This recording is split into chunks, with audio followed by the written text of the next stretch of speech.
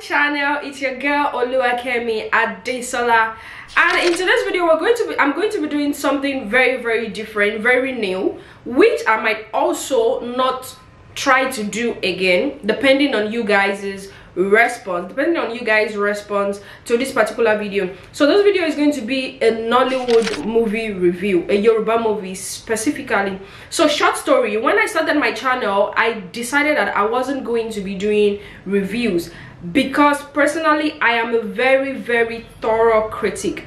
But this particular movie, before I decided to do a review on it, I have asked about 5 people to watch the same movie and let me know, like 5 people I trust. I kind of trust their judgment when it comes to movies and music and all of that. I asked them to watch it and let me know without telling them my own thoughts about it. I asked them to watch it and let me know what they actually think about the movie. So this movie, like I said, is a Nollywood movie. It's a Yoruba movie and you can find it on Netflix. The title is ALAKADA Reloaded, the event planner. So this movie is a movie by Toyin Abraham. Some people might know her as Toyin Aimaku, yes, aka World Best.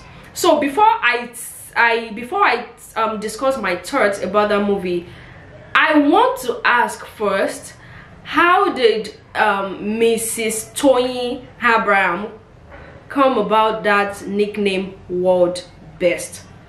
That's one. 2, world best in what exactly? I don't know. Maybe after this whole review of mine, and maybe when you go and see a couple of her movies, you will probably find it, because I didn't find why people call her world best.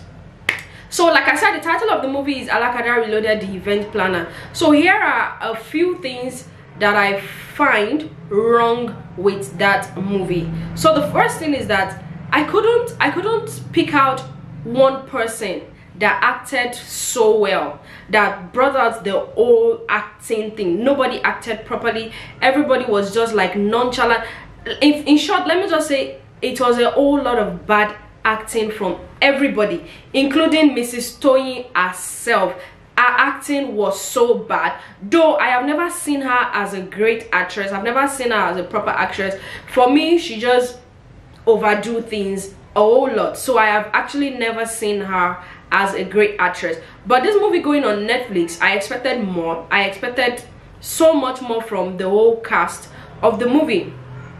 Number 2 thing I found wrong with the movie was that maybe it was just me, I didn't find a concrete storyline. I probably didn't understand it, but honestly I didn't find a concrete storyline. I didn't gain anything. There was no lesson to be learned in the movie. I didn't learn anything. I just watched it.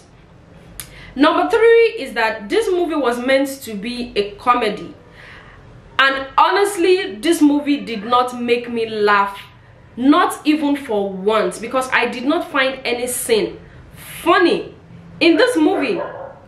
I know as Nigerians, you people might say maybe my problems are bigger than the jokes or whatever in the movie, but honestly I want you guys to watch this movie and come back and tell me one particular scene that is funny.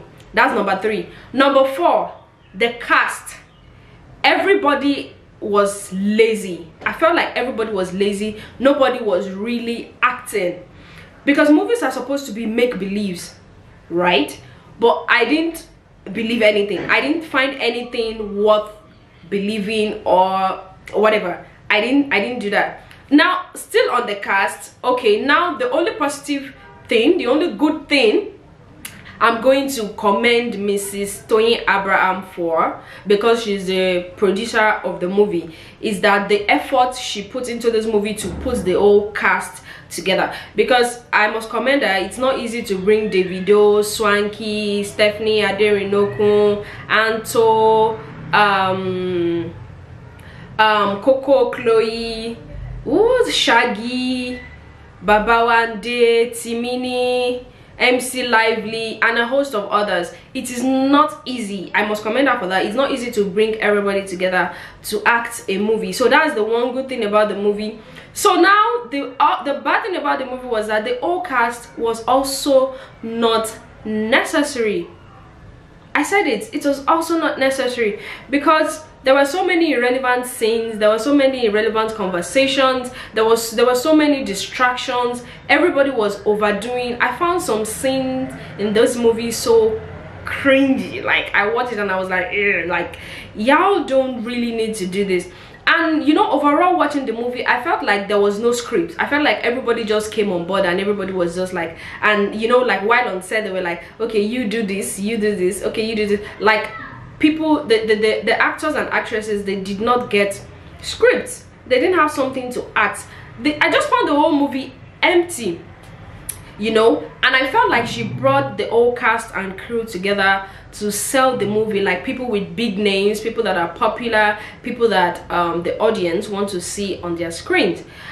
Yeah, so overall this movie was terrible. Yes, I said it, this movie was terrible, but I am not going to spoil a market and like tell you guys not to watch it. You guys should search it on Netflix. This title is ALAKADA, the event planner. That's the latest one. I think there are 3 of it. So that brings me to another thing entirely, especially in the Yoruba movie industry. There are movies that was released way back like 5, 6, 7 years ago that everybody vibed with. Like, everybody loved it because it was funny, it was star-studded, there were like so many lessons to be learned. Like, everybody really loved those movies.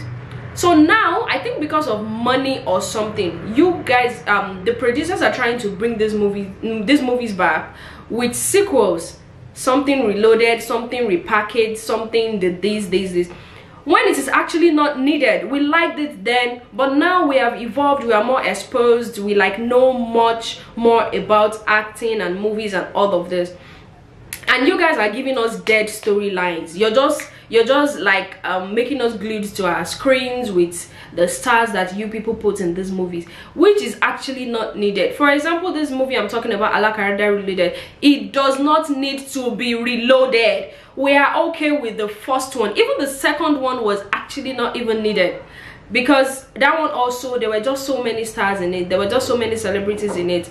There was no storyline, there was nothing, it wasn't even funny, and everybody's acting was terrible. We need movies with great actresses. We need movies that the actors and actresses can actually portray who they are supposed to properly.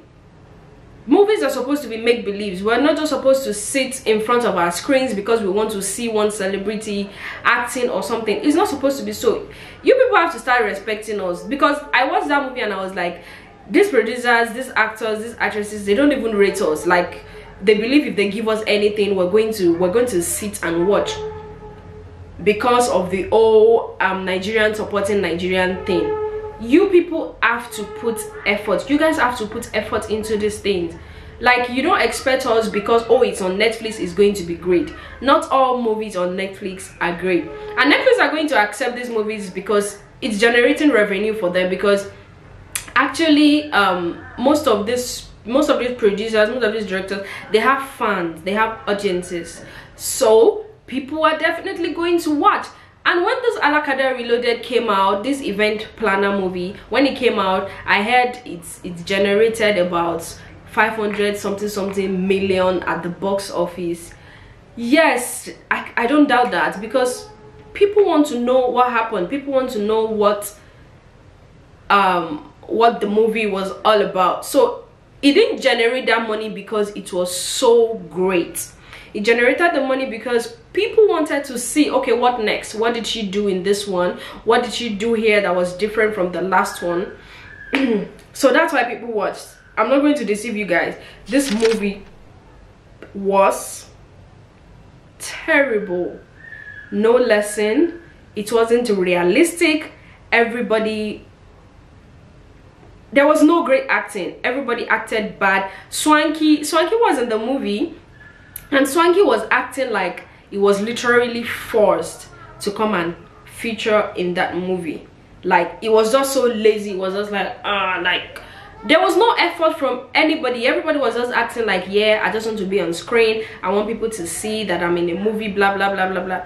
It's not fair on us, really. You people have to give us some credit. You have to rate us. All these things, it just doesn't make sense. So like I said, I will not spoil our market. You guys should go on Netflix and watch this movie and come back to the comment section to let me know what you guys think about the movie. And also you can suggest in the comment section what movie you want me to watch and come give a review on. I'm always going to be honest. If a movie is great, I'm going to tell you it's great. If it's not nice, I'm going to tell you it's not nice.